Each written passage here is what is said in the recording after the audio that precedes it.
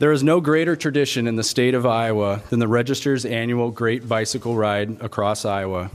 For 45 years, RAGBRAI has been a unifying force, bringing together people from all corners of our state, all 50 states, and many foreign countries. They come to Iowa not for the mountains and the oceans and the physical landscapes, but for the unparalleled hospitality that they receive at each community along the way. Although it is the largest event of its kind in the world, RAGBRAI is far more than a bike ride. RAGBRAI is the ultimate tradition where friends and family reunite, strangers make lifelong connections, and communities express their pride by providing thousands of riders the time of their life, night after night, again on the night after night on the 7-day journey from the Missouri to the Mississippi. After 45 years, one might expect the ride would grow tired and numbers would begin to dwindle. Quite to the contrary, RAGBRAI is as strong as it has ever been. Riders and repeat riders and first-timers alike anxiously await the unique experiences that lie ahead on the 46th ride this summer. My name is Jeff Frew, and I have the pleasure to serve as city manager for the city of Iowa City. We are beyond excited to be able to be a host community for the 46th RAGBRAI route. While RAGBRAI has been through all 99 counties and through Johnson County many times, it has been 42 years since Iowa City last hosted. This summer, that 42-year drought comes to an end. Like the famous advertising slogan, good things come to those who wait. The stop on the last evening of RAGBRAI will be a memorable one for all the riders, their support, and the cheering public. We want to showcase why Iowa City is one of the best college towns in the world. And while we're proud of the many new world-class facilities and the entertainment venues that dot our landscape, what really distinguishes Iowa City is the energy of our community. Iowa City is alive with energy, excitement, and an enthusiastic vibe that riders will feel as soon as they pedal into town. The 400 miles that they have ridden to get here will be a distant memory as they catch the Hawkeye spirit and experience the best in hospitality that a community can offer. I'm going to end my introductory remarks by saying that this is not a City of Iowa City event. For us to do this right, we need an entire community's support. We need the community to take ownership of this event. Thankfully, we have been blessed by an outpouring of support since the announcement was made from individuals and key organizations. A few of those partners, Think Iowa City, the University of Iowa, and the Downtown District are here today to help us unveil our logo, theme, and give you a glimpse into the host day activities. Let's welcome Josh Schomburger, President of Think Iowa City, to the mic for our logo reveal.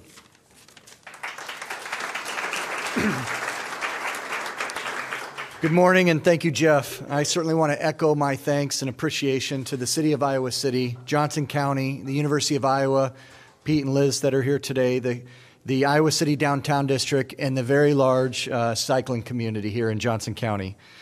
The primary reason we are here today is to unveil the 2018 official Iowa City RAGBRAI theme and logo. Obviously, with this being Iowa City's first time hosting since 1976, we wanted to do it right. And in this town, the one person you can count on to get it right is Herky the Hawk. So please enjoy this short video that we've put together with Herky.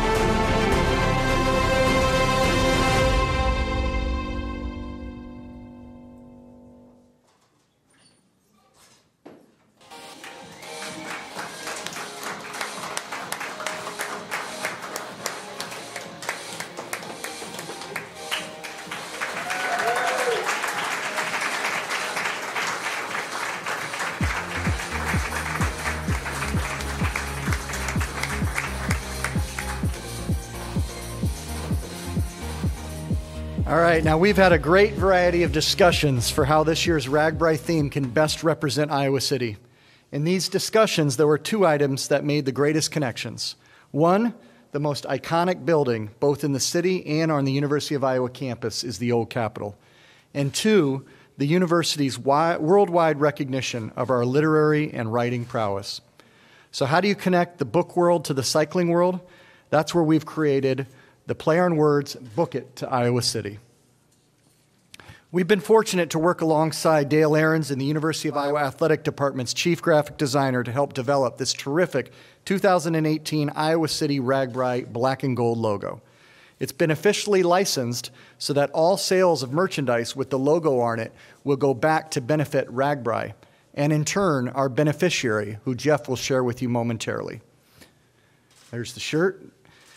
These official shirts, produced by Underground Printing, just across the way here in downtown Iowa City, are available beginning today on our website, iowacityragBRAI.com.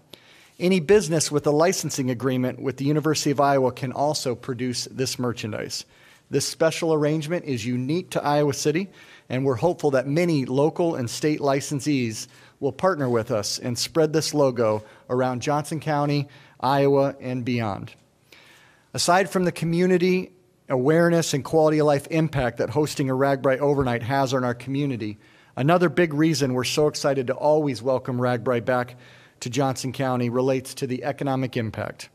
In 2015, when Coralville hosted RAGBRAI, our survey-based economic impact model reported visitor expenditures in excess of $1.2 million over the 24 hours that over 15,000 visitors were in town. That's $1.2 million spent at local restaurants, gas stations, hotels, convenience stores, and retail establishments. We anticipate a similar impact on July 27th as we begin welcoming the riders from Sigourney. It's now my pleasure to turn the mic over to Nancy Bird, the Executive Director of the Iowa City Downtown District, who will talk about all that we can expect on Friday, July 27th.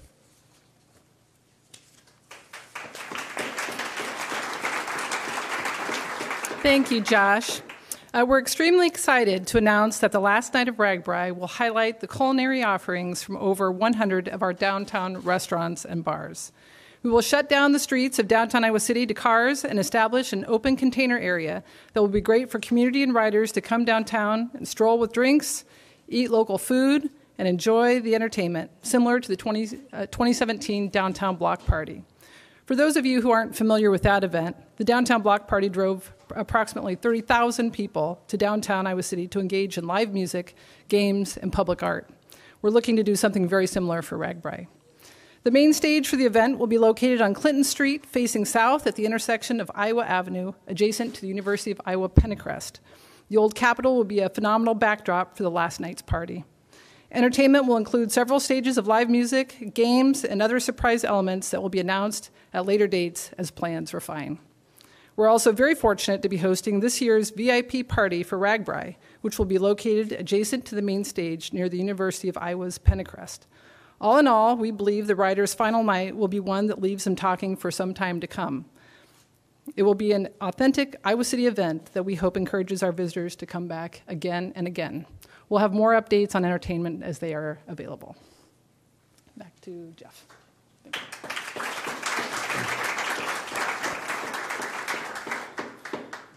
Well, I am very proud to announce that any proceeds that we make from hosting RAGBRAI will be donated to the United Way of Johnson and Washington counties. Not only does United Way help support over 30 nonprofit agencies in the area, they also provide direct support for events like RAGBRAI through their volunteer recruitment and management process. Like they do with Jingle Cross and Fry Fest, United Way will be assisting with our volunteer efforts with RAGBRAI. Their direct involvement and the significant impact that they have on our community makes them a natural fit to be the RAGBRAI beneficiary. I'd like to acknowledge the United Way staff that is here. We look forward to working with you through the RAGBRAI process, and we hope to raise a little funds to help next year's campaign.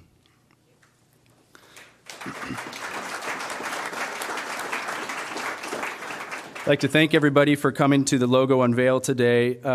Again, we need your help to make this successful. If you are a business and you want to be a part of this, we have sponsorship opportunities. You can contact any one of us up here to get started with those conversations. We also need volunteers. You can go to iowacityragBRAI.com and fill out a form to indicate interest in volunteering. And like Josh mentioned, T-shirt sales are a huge part of the financial equation to make this work. So please go out and purchase a T-shirt off of iowacityragBRAI.com. And most of all, keep checking back to that website, to Twitter, Instagram, Facebook, for the many updates that are to come. So with that, I think we'll take any questions that are out there. Yes? Yeah, you mentioned closing down the downtown area. Exactly what streets are you going to close? Yeah, we're still determining exactly what those parameters will be. It'll be very similar to what the block party was last year, which really Iowa on the north will likely include Clinton this year as well, all the way down to really the College Street entrance to the Ped Mall down there, and then likely Lynn Street as well. Yes? Is there or will there be like a separate specific identity online, like on Facebook and stuff like that, for the RAGBRAI Iowa City event? Yes. In terms of just the social media sites that are out there, yes, we currently have Facebook, Twitter, and Instagram accounts right now, so you can follow those accounts, and that's probably the best way to get information in a timely manner. When riders come through Iowa City and they see this logo, what do you hope that they all take away when they see something like this? You guys want to take a shot at that? Mix up the speakers. Well, I got in trouble at the RAGBRAI announcement party in Des Moines when I said that I believe everybody in Iowa wants to grow up and be a Hawkeye. And some of the folks in Cyclones country reminded me that there are some Cyclones in this state, quite a few of them. But I hope that people are very proud of our community and its university town gown partnership. We are recognized all over the world for our literary heritage. We just hosted the entire world here for the 10th anniversary of the UNESCO celebrations. We hosted the best wrestling nations in the world just a week and a half ago. And so I hope that they, first of all, enjoy their stay very much. I'm confident they will, just as all other visitors, but they walk away learning something maybe a little new. Maybe they've never heard of somebody named Kurt Vonnegut or Flannery O'Connor. Maybe they'll get a chance to see Dan Gable walking around downtown Iowa City, and that'll be a special moment for them. Or Herky, which will be out and meeting everybody. So we've talked to my counterparts in Ames at the CVB there, and these sort of house divided shirts are all across the state and have been something that's a staple for football. We're talking about kind of a united Iowa shirt, and so we're looking forward to partnering with them, and we want Ames and Iowa State to do just as good of a job as we hope to do, except for the post-event survey. We want to be ranked at least a point or two higher than them, so we'll see how it goes. Jeff, do you know the status of the Ped Mall work and the Gateway work during this time, and how might that affect riders? Yeah, we've had a lot of questions about the construction and the timing of trying to go after the RAGBRAI bid. If we waited until construction stopped around here to put in a bid, it'd probably be another 42 years before we even had the conversation. So we felt what better way, especially when the downtown business community is going to be a little bit stressed with the Ped Mall project. Let's bring in a special event if we have the opportunity to. And let's showcase that we're a city of progress. We will be under construction in the Ped Mall, particularly the north-south leg here, the Dubuque Street leg. However, we've worked with the contractor to make sure that when RAGBRAI comes, everything is as neatly as it can, kind of tucked away and safeguarded for the event. So we really don't see that as being an impediment to the downtown festivities. Matter of fact, we think it's going to provide a lot of support to the businesses that probably could use the support during that time. The Gateway project, this is the last year. That's the Dubuque Street entryway into our community. It's the last year for this project. We're going to be tying in the Park Road Bridge. It presents some challenges, but nothing that we can't work around. We do expect that there will be campers at City Park, and we want to make sure that they have safe, easy access to the downtown area, and we're confident that we can provide that despite the finishing touches that'll be taking place on Dubuque Street this year. Is there a route yet mapped out for where riders will go once they come into town, or when they head out of town yet, or is that still kind of in the planning? They'll be coming in on Sand Road, and they'll be leaving on Sand Road, but in terms of how they're navigated once they hit the Iowa City limits, we're still working out those details. You mentioned that you're looking to T-shirt sales for this bars. Can you say what your goal is and how's the money going to be apportioned?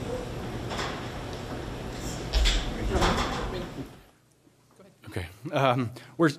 We don't have a final number yet. We're still working through, so entertainment, for example, we're still working through a band to bring in and some of those details.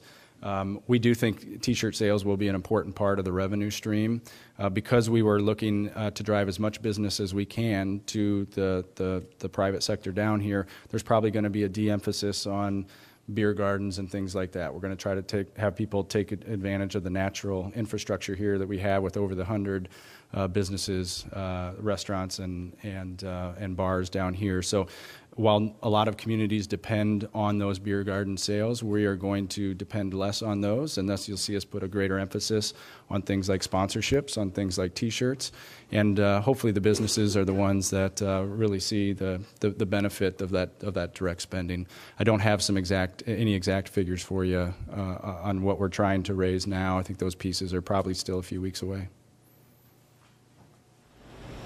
You mentioned that there will be camping at City Park. Is that the official camp location? We don't have an official location yet. We're going to have several campgrounds to accommodate everybody here. We've been told to prepare for over 600 RVs, for example, and then we of course have thousands of riders, and there's different expectations for campsites. So we'll have multiple campsites, and we're still trying to determine which one will be the official campground. Hopefully that, I would say probably by the first of the month coming up here, we'll have that announcement ready to make as well.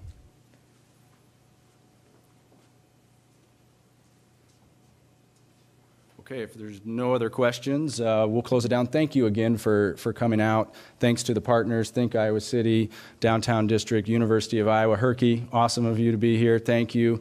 We'll stick around if there's any other questions, but stay tuned. IowaCityRAGBRAI.com is where you can get all your details. Thanks.